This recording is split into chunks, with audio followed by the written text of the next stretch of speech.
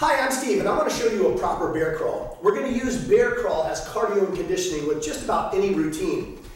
It's going to be important when you set up not to overthink this exercise. We're on all fours, being the hands and the toes, not the knees.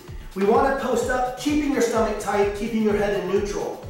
Now with the left foot and the right hand, we call that contralateral side, you move forward, and now with the opposite side, now my right foot and my left hand at the same time.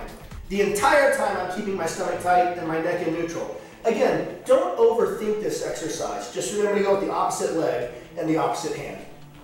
All right, so that in general is your bear crawl. Let's see what it looks like in real time. Posting up on the toes and the hands, bearing weight evenly forward and back. Well, there's a proper bear crawl. Great tool to incorporate into your strength routine.